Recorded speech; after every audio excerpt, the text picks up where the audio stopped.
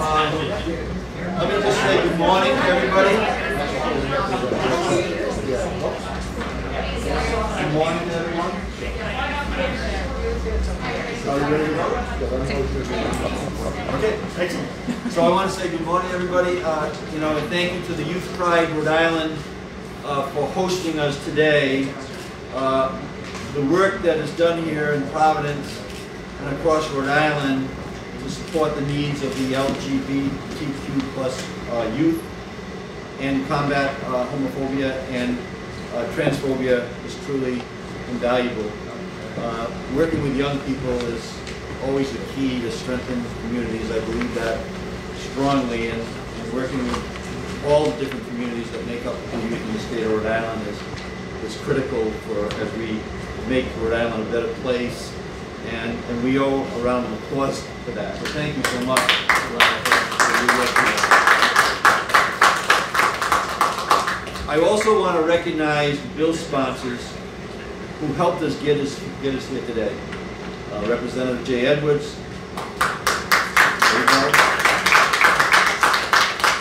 Senator Melissa Murray, Representative Edith Sagello, and Senator Megan Call. We've been around the state signing pieces of legislation that have been really important for the state, and our reps and senators have been providing that leadership that's necessary to get us to the point where I actually can sign legislation that I support. We also know that there are many advocates and organizations that stepped up to move this legislation forward. A few of them are here today. The LGBTQ Action Rhode Island, the TGI Network, and GLAD. Thank you all for your leadership. I'm proud to be here to sign two pieces of legislation that will continue to make Rhode Island a more equitable and inclusive state. These bills will continue to make members of our community feel safe where they live, where they work, and where they find employment across this beautiful state of Rhode Island. These bills will continue to tell the LGBTQ plus community that you belong right here in Rhode Island, that you're welcome, and that we stand with you, and that you're an important community in our state as we move to a point where our state becomes stronger and stronger coming out of our pandemic. After all, we are at our proudest when we all are united as one. And I remember in my inaugurations when I was sworn in, where I said that good teams are one thing, but the very best teams work together, and we make sure that we work together and step in one step as one community to make Rhode Island this great place. So we're proud to have you here, visible and strong voices in our cities and towns, making a difference every single day, and being a voice for those who for a long time didn't have one.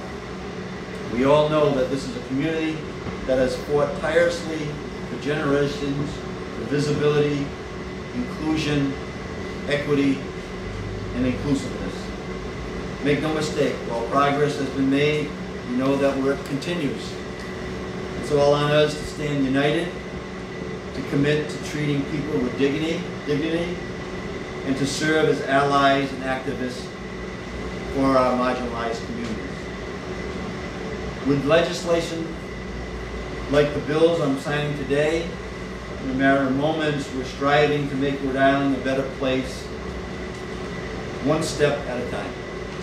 And thanks to the work of the advocates and our leaders in the General Assembly, we're eliminating exemptions that allow discrimination in housing based on gender, identity, and expression. And we're making single-user public restrooms non-gender specific. Once again, I thank the representatives and the senators here today, the legislators who voted to pass these bills, and the advocates who have championed in these causes during this session. Through all that combined work, They saw this legislation across the finish line, and I'm honored to sign them into law today. With that, I'd like to turn it over to Representative Jay Edwards. Come up and say a few words. Representative? First, I'd like to thank Governor McKee for having the strength to sign this piece of legislation, and especially to all of my co-sponsors, especially Representative Kislak, who brought this bill to me and who was instrumental in helping me get it across the finish line in the House of Representatives. This is, as the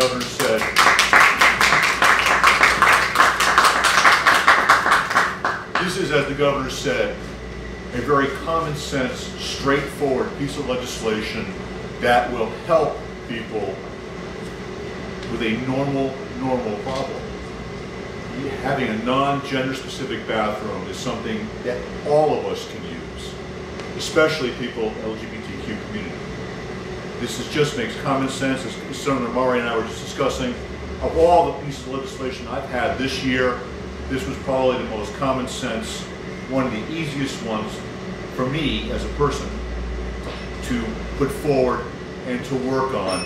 And it makes just great sense for Rhode Island, and I'm proud to be a sponsor, and I'm proud of Rhode Island for passing this. Thank you very much. I'd like to introduce now my sponsor in the Senate, Senator Murray.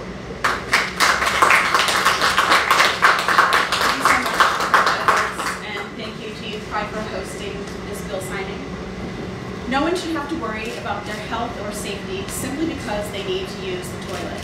This bill was about so much more than simply changing a sign on the door. It's a sad fact that transgender, non-binary, and gender non-conforming people have faced taunting, threats, and even violence for using the so-called wrong bathroom. We heard many of these very personal stories during committee hearings, and I want to personally thank those individuals that publicly shared those painful experiences. This law will not only help make trans, non-binary, and gender non-conforming folks feel safer in public spaces, it also provides real health benefits for everyone. Because gender-inclusive bathrooms benefit gender-conforming people too. They're easier for families with children and people with medical conditions, and helpful for people with disabilities who have other gender caregivers.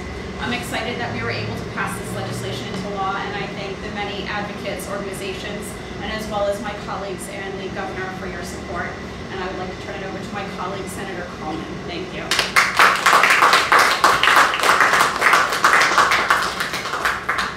Thank you, Senator Murray, and to the governor and all of my colleagues and community organizations who are here today. I am really, really delighted to be here. I'm talking about the other bill. To witness the signing into law of an additional measure. This one is aimed at keeping Rhode Islanders in safe housing and free from discrimination. After today, sexual orientation and gender identity will no longer be valid reasons to discriminate against potential tenants. Not that it ever was a valid reason, but it was a legal reason. This has clearly been a year when the need for safe housing has been at the forefront of everybody's minds. It's a deeply personal issue to me for several reasons. Research also shows that a disproportionate number of homeless youth in the U.S. are LGBTQ+. LGBTQ+ adults are also at disproportionate risk for experiencing homelessness, and both trans adults and trans children are at disproportionately high risk. According to the Williams Institute at UCLA, 17% of LGBTQ+ people have reported experiencing homelessness at some point in their lifetime. This is compared to about 6% of the general population. Especially in the context of a pandemic like the one we are living through, it's abundantly clear that safe and healthy and affordable homes are critical to mental and physical health. They're critical to success in school and work, and the ability to keep oneself well generally. So removing discriminatory barriers to obtaining housing, like we are doing today, is a crucial step in ensuring access to housing. In addition to the community groups who have been mentioned, who are amazing, I would like to give a particular shout out to the Rhode Island Commission on Human Rights. I believe they have a representative here today who first approached me with this issue, as well as to my co-sponsor in the House, who I'm really pleased to introduce now, Representative Edith Jones.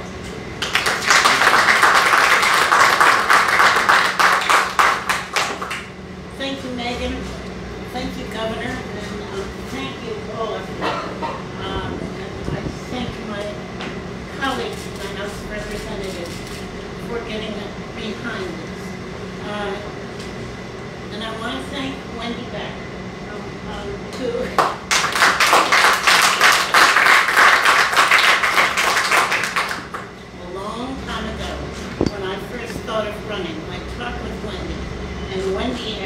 opportunity then to introduce legislation repealing Rhode Island's sodomy law, because she and Mary, her partner, wanted to adopt children, and they were worried that the sodomy law might get in the way of their adopting children. I took that legislation on and was pleased to see the sodomy law erased from the book. But there's been other work since then. And in 1995, Rhode Island actually did do housing discrimination legislation regarding LGBT people, but it exempted owner-occupied 3- and 2-family houses, as if that's somehow different and non-discrimination or tolerable discrimination. This legislation the governor will sign today erases that exemption. It also erases some language that I'm really embarrassed to be a part of the General Assembly that passed in 1995 regarding discrimination. And I want to read it because it's so good to have it written on. The term sexual orientation means having or being perceived as having an orientation for heterosexuality, bisexuality, or homosexuality. That stays in there. But it comes out. This definition is intended to describe the status of persons and does not render lawful any conduct prohibited by the criminal laws of the state, nor impose any duty on a religious organization. This definition does not confer legislative approval of such status, but is intended to ensure the basic human rights of persons to hold and convey property and to give and obtain credit regardless of such status. Can you imagine that sort of language being used about any group of people in this day and age? It's taken a while, 1995 to 2021, but we're getting rid of it. And I want to thank everybody involved in getting that done. And particularly, I want to thank Wendy Beck for getting behind this as she's been behind so much. Thank you all.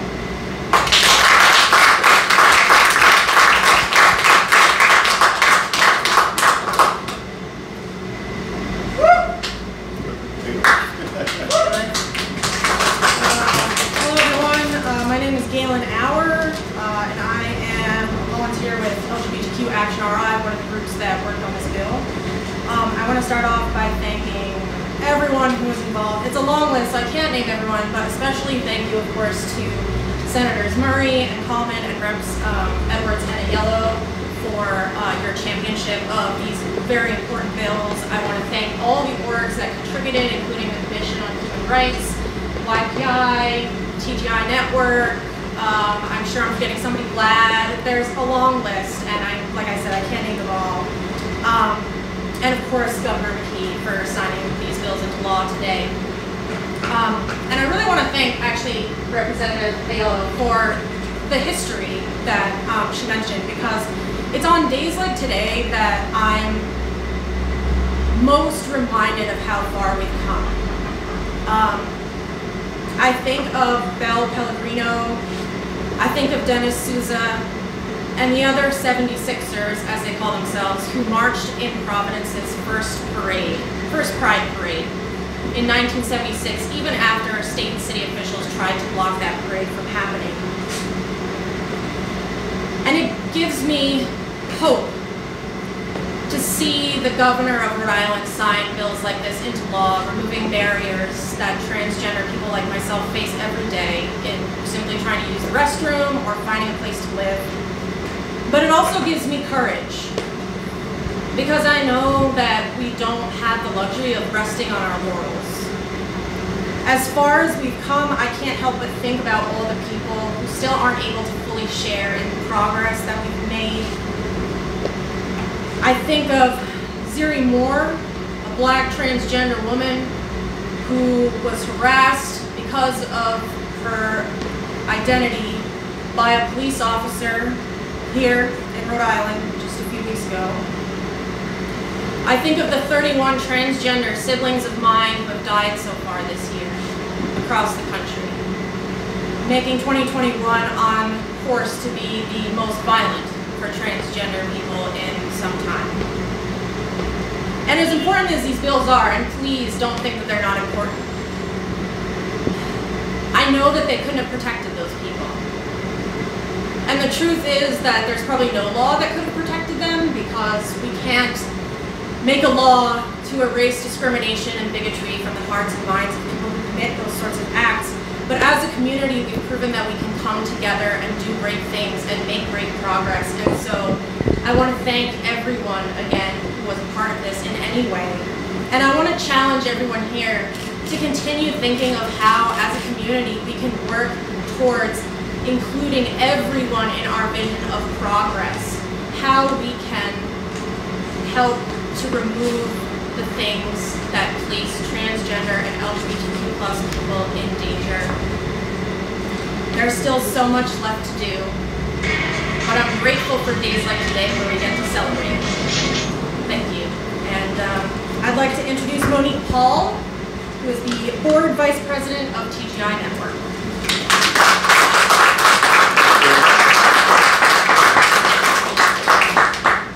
Thank you, Governor McKee. Thank you, YPI, for donating this wonderful space. My name is Monique Paul, and I am the Vice President on the Board of Directors for TGI Network of Rhode Island.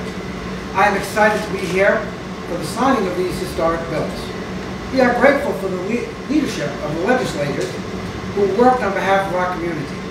In particular, we want to thank Representative Edwards and Senator Murray. I want to thank the Commission on Prejudice and Bias for their leadership on housing discrimination. And I want to thank the LGBTQ Action RI and GLAD for their work on both bills, but especially their commitment to bringing the gender-neutral restroom bill across the finish line. This will be life-changing for many of our Rhode Island transgenders. Thank you.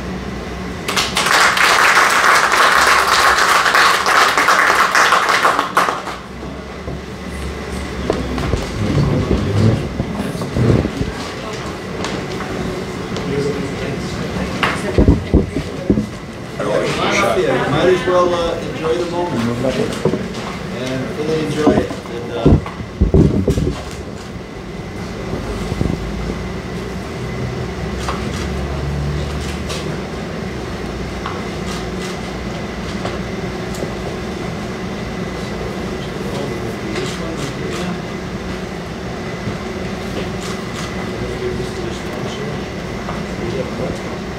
congratulations, Frank. Thank you very much. First version, hold on to that for the photos, please. Not exactly perfect, but I think we're getting the idea here.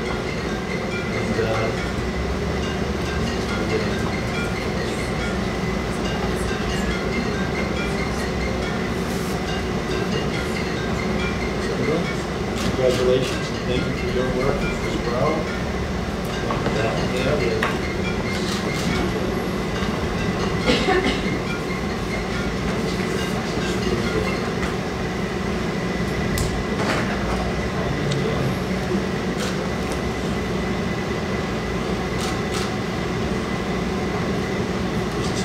Senator, congratulations and thank you for all your work. We've been doing this a couple times, but I'm really thankful for that.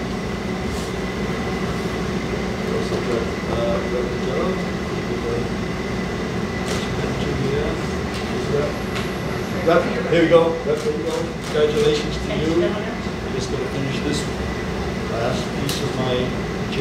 And then we got Galen. Galen's there.